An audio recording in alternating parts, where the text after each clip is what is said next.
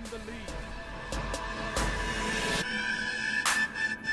In the moonlight.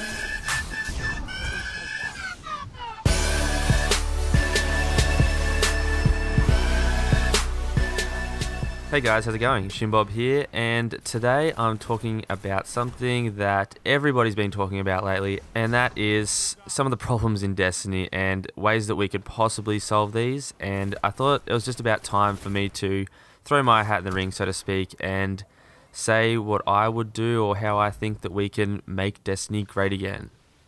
Now, I'm not saying Destiny is a bad game. It's a great game. I love it. It's my favorite still, but there are a few things that are troubling at the moment, and we need to address these, I think, to keep the game good and moving forward and keep the developers honest. P.S. I love you, Bungie, don't hate me. So some of these things I'm going to mention are things that I think we could implement fairly soon, like in the next patches, in the next month or so. Other things are things that possibly we shouldn't expect maybe until Destiny 2, and hopefully that's what they're working with. So the first thing I'm going to talk about is connections, and this is probably something that we should probably wait until Destiny 2 to expect. But I think that we probably can't get rid of skill-based matchmaking completely, but I think they at least need to tune it a bit more towards connection-based rather than skill. That way you don't alienate any players, no one's sooking too much, but at the same time those highly skilled players and the ones that are playing it like a lot more aren't being punished for having good skill level and decent connections. Another thing along these lines is, can they please update the netcode so we can get a higher tick rate? That means no trading and things like that. And also, can we get dedicated servers? Now that's something I only expect for Destiny 2, but I just pray to God that they're working on getting dedicated servers for Destiny 2. Okay, the next few things I'm going to talk about are things that could possibly be implemented in the coming months and stuff before Destiny 2. And they're sort of more based around gun balance and things like that in the Crucible. So I think a solution that kind of made itself quite evident in this weekend's trials, or last weekend's trials by the time you're watching this video, would be to put some of the bigger maps in rotation, like First Light and Bastion and stuff, because it gives, I guess, a home for people to use snipers and scout rifles. All the other maps seem really tailored to close range combat, and therefore there's more shotguns, fusion rifles, hand cannons, pulse rifles and stuff. So we saw quite clear, I think, if you played trials last weekend, that scout rifles were quite strong, sniper rifles were great, and you could still use other weapons, but this is where they dominated. Whereas with other maps and other game modes, that's where shotguns dominate. So I think this is a good way to just keep the maps rotating and keep the flow of guns a bit different. Again, that's just my opinion, and we'll see if they do end up doing that, but I think that would be really good, and I would enjoy that personally. Even if the vehicles weren't on, maybe just sparrows, I think it would still be pretty fun, and people would adapt to it.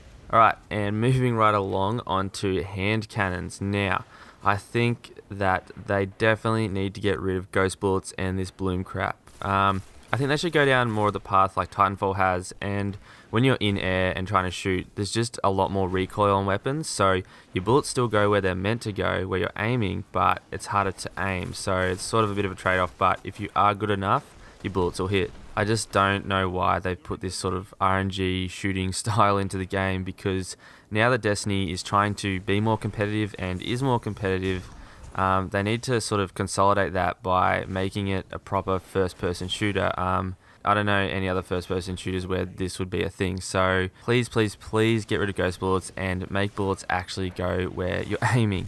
Just touching on pulse rifles, I think they're not too bad. I know people think that the Clever Dragon and Grasp of Malak and stuff can be a little bit overpowered, but I'll touch on that a bit in a minute. I think for pulse rifles in general though, I think they need to have a little bit more damage drop-off, because they pretty much have the same damage drop-off range profile as scout rifles almost, which kind of makes scout rifles less viable. Just not too much, but just a little bit more range drop-off for pulse rifles I think would be really nice. And it wouldn't be the worst, like it won't break pulse rifles, because then again, maps aren't that big still. So the other thing I wanted to touch on that kind of is a bit more related to Grasp of Malak and Clever Dragon is probably getting rid of high caliber rounds and their effect from PvP. You can keep them on the guns and stuff, but the flinch effect, the extra flinch, I don't think that should be in PvP. It's too much of an advantage, and it sort of alienates too many people that can't get that roll on their weapon, and it's just super annoying. You can't snipe someone with high cal rounds. While I do enjoy using it, I think that it can be a little bit broken at times.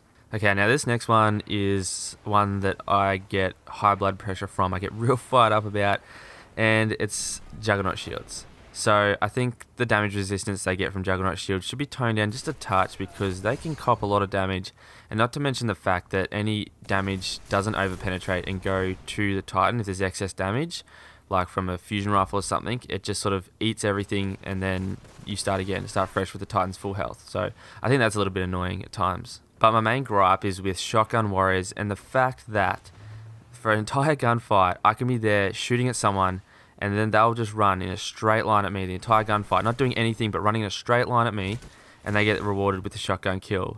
No matter, even if I'm hitting all my bullets, they eat it with the Juggernaut shield, then they eat it with their awesome armor, and then they shotgun me because the maps are too small, and unless they're like on the other side of Bastion or something ridiculous like that, there's no way there's no way that I can like stop them from running at me and killing me with a jug shield. Now I know I'm over exaggerating a little bit, but that's what it feels like at times, and it's super frustrating. And that simplistic, I'll say it, dumb playstyle should never be rewarded in a first-person shooter.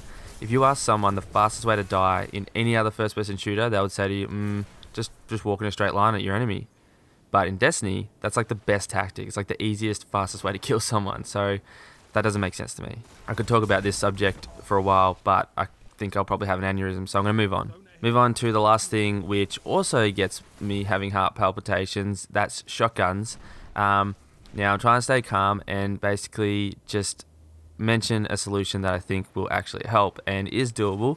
And basically I think just maybe reduce the amount of ammo that you start a match with when you're using a shotgun. So I think that maybe just start them off with a full clip, so 4 bullets or whatever like a Matador holds these days, and that's it. You've got to go find your own ammo after that, because at the moment with however many bullets you get, whether it's 2 clips or whatever, that's like 7 or 8 free kills basically for someone. With a sniper rifle, it's not necessarily, it's maybe 3 or 4 kills, unless you're like Hush or Cruiser or someone you just hitting headshots for days. So I know that one might be a little bit controversial, but that's the best thing I could come up with sort of in the last couple of days to sort of fix shotguns without completely ruining them and having all the Titan shotgun warriors come crying like a baby for their bottle.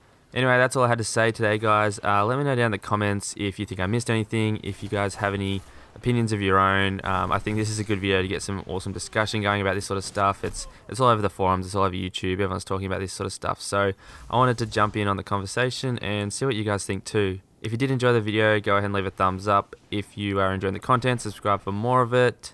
Be sure to check out those videos down below, and also follow me on Twitter, guys. I'm going away soon, so follow me on Twitter so I can stay in touch with you guys while I'm overseas. And be sure to send in your clips, guys. I'm putting together my MLG moments top 5 video and my top 5 what the fuck moments for next weekend hopefully, so send them in. I need some more clips.